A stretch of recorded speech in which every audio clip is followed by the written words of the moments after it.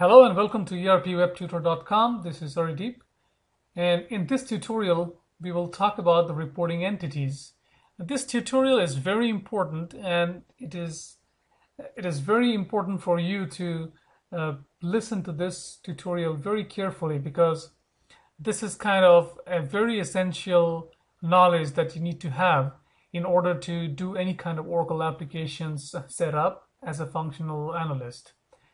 So on the left hand side of this slide, we have the reporting entities, which has the business groups, organizations, operating units, employees, locations, set of books. And on the right hand side, we see that we have responsibilities, and we can see that the responsibility is linked to these reporting entities. So we will talk about this in the next slides. And we talked about how a user has a responsibility assigned to him, and based on this responsibility security, you can perform certain actions. So let's move ahead and see what we have. The Oracle applications organization models define organizations and the relationships among them in an arbitrarily complex enterprise. This organization model serves as a cornerstone for all the Oracle application products. So this setting up the organizational structure or the hierarchy model in Oracle apps is very crucial. It dictates how transactions flow through different organizations and how those organizations interact with each other. So the way you design your organization hierarchy, that will dictate how the information is going to flow across the organizations. Generally, a complex enterprise has several organization structures, such as internal accounting and human resources, and that's fairly simple. You can understand that if I imagine a big company, it will have all different organizations looking after the different work that is necessary for that company. So you should be able to define structures to customize Oracle applications according to your business needs. So you can set up your n number of organizations and then structure them so that you can map that Oracle setup to your existing business. So what are the business needs we have here? See, we need to understand that a single installation of Oracle applications product to support any number of organizations, even if these organizations are using a different set of books. So you can be a huge global corporate giant having offices all over the world, and you just need to have one Oracle applications product for your entire company, and you can set all these organizations specific to each country or locations within a single installation. So you can define different organizational models. You can support multiple legal entities. So if you have two different companies following two different set of books and also listed as separate tax identities, you can achieve that. You can also achieve security of data among users. So based on the securities assigned and to the responsibility, you can prevent the users from accessing certain information. And also you can do things like selling products from one legal entity that uses one set of books and ship them from another legal entity using a different set of books, and automatically record the appropriate intercompany sales by posting intercompany accounts payables and accounts receivable invoices. So basically what we're talking about here is you can have one office or one entity that books the order, and then you can have a warehouse which is actually shipping the product, and these two can be two different entities. And you can also purchase products through one legal entity and receive them in another legal entity. So you can order from one office and you can receive them in a different office. So let's say you need some papers for your say field office, and then you are ordering this from your corporate office. So basically you are doing the transaction from one legal entity and then receiving those products in a different legal entity. So the major features, as we saw in the previous slide, just summing up, is multiple organizations in a single installation, secure access, you can sell and ship products from different legal entities, you can purchase and receive products between organizations, you can do automatic accounting for internal requisitions, and you can also do multiple organizations reporting. So you can have a reporting structure defined on your organizational hierarchy, and you can run reports for these different hierarchies. So let's talk about the types of organizations. The business group is the most important part of your organization. So basically, the business group represents the highest level in the org structure, such as the consolidated enterprise, a major division, or an operating company. So basically, if you have 10 different locations in 10 different countries performing all different kinds of work, it's still the parent company that represents this whole business that is running across the world. So that's the business group. So it also secures your HR information, example, viewing of employees across business group. So let's say you have the big company which is running its business all over the world. So you have one business group set up for the US, you have one business group set up for China, you have one business group set up for the UK or Middle East.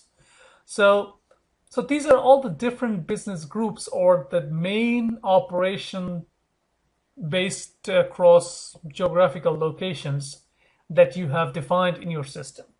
And then you can see the information of your employees within your own business group, and you can actually tweak your system to actually have access to employee information across business group.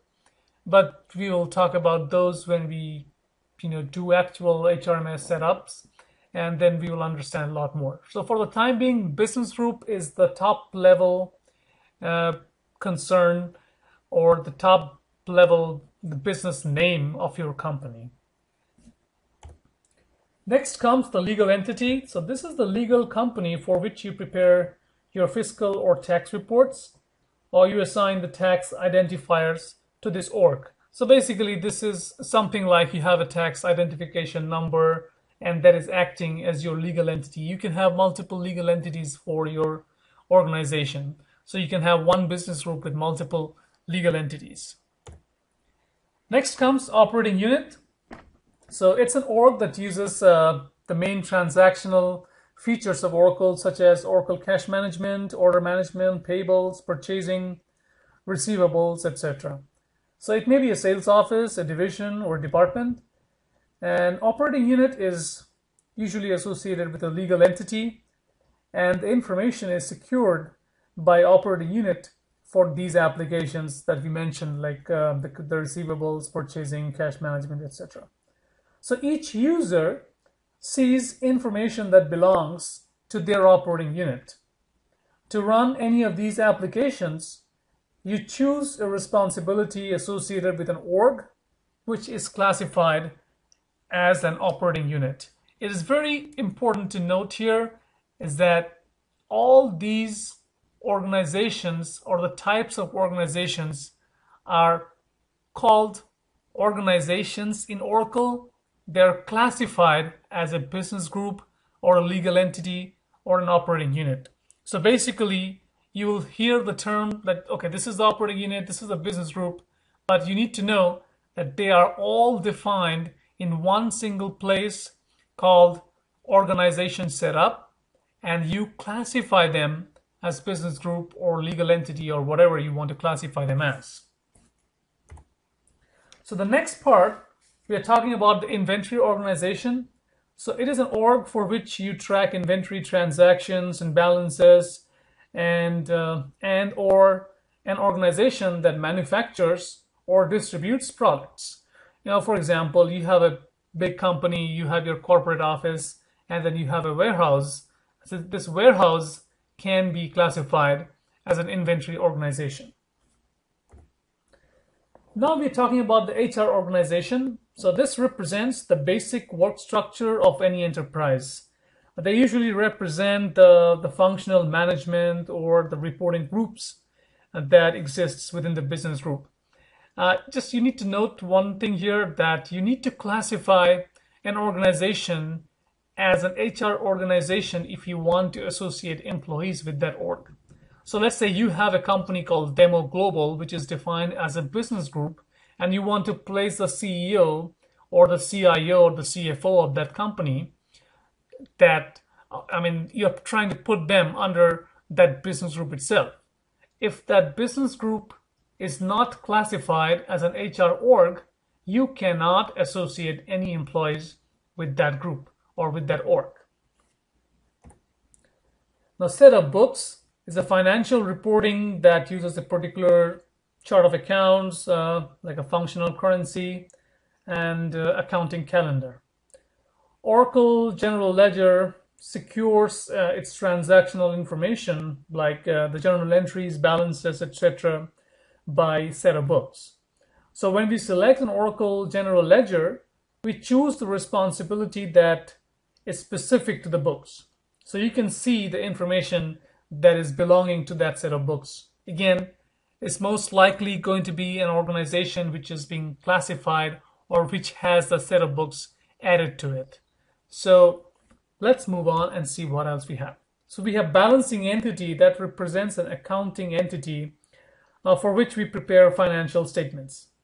There can be multiple companies which act as balancing entities, and in this case, each of these must balance within itself.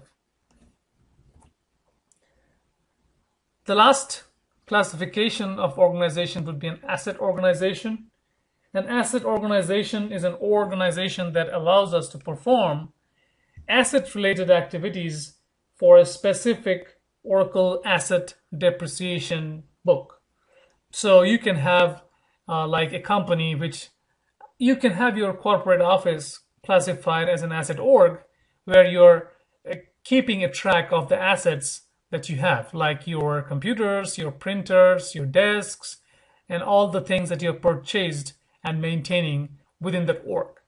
So if we just go back to all of these different classifications, we can imagine a situation where the business group is itself a legal entity, it's itself an HR org, it can be an asset org.